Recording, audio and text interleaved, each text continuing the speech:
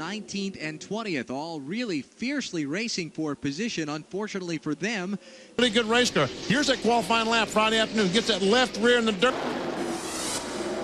Jimmy Spencer was the first car lined up on the inside, couldn't get a lap back. Oh, trouble down here. He goes for a slide job. This is it. There he goes. He said, I think we're going to have a fast race car. His spotter, Eddie DeHunt, just told him it's time to be as fast as possible for that very reason. That's it. Let's end it now. Car in the wall, back straight away. I think Denny kind of moved over, saw that he was a lot faster, turning better, and kind of knew he was stack up. And Larson, nice 3. Big for Busch, side by side through the bus stop.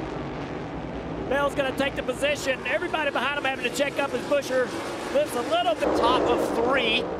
He's got some help with him.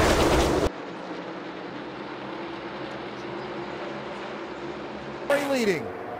Here's the first move. 6 moved down just a little bit, and Hailie and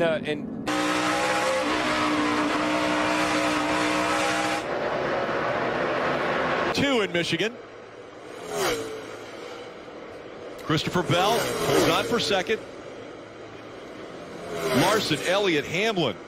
And Kyle Larson begins to loom large in these rear view mirrors for the 2 that lead the way through 4, now into 5 and turn 6. All of that contact between the 2. Getting ready to battle for the win at Daytona. Got a side-by-side battle. But he got put in the middle. Matty D went to the middle to try to get that help. Now a push coming from the outside. Coming to 3 laps to go here. 2 and 3. Martin Truex Jr., Christopher Bell, Kyle Larson. Larson looks to the inside, trying to take Up there in the 88. Watch under the lights at Richmond Raceway.